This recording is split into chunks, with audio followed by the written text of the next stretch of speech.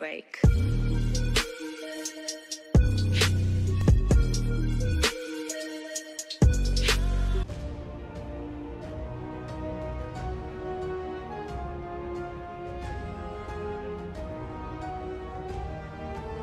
Hello guys, we are now getting into the resources where you actually need to tame animals in order to get hold of the resources.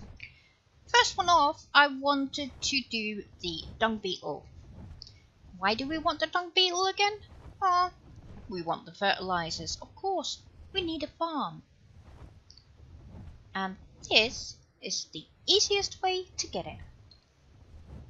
Now what you do need to do is that you need to collect up a bit of poop. The bigger they are, the better it is. So I have a 1.5 here and I have a few 0.3s.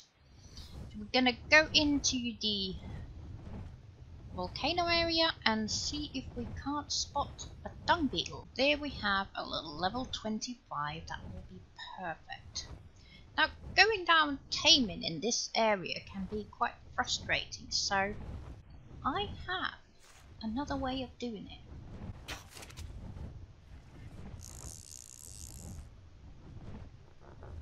Did you know that Dungbeetles love bungee jumping? I have selected a big open area where I can detach my little Dungbeetle.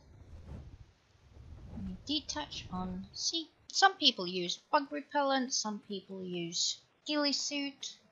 I use crouch. And sneak up to it.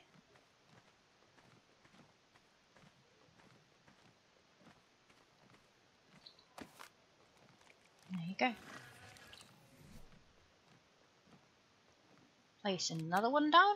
The only thing you need to think about is do not get too close. Once you have it tamed, you can easily pick it up and bring it home. And here is how I do it. Now, from a certain angle, you can still access their inventory. So you just put some poop in. I level up weight, so the more poop I can put in, the more they can convert. And you get oil and fertilizer. Make sure you always have meat in your feeding trough. If you don't have meat in here, then they won't produce anything.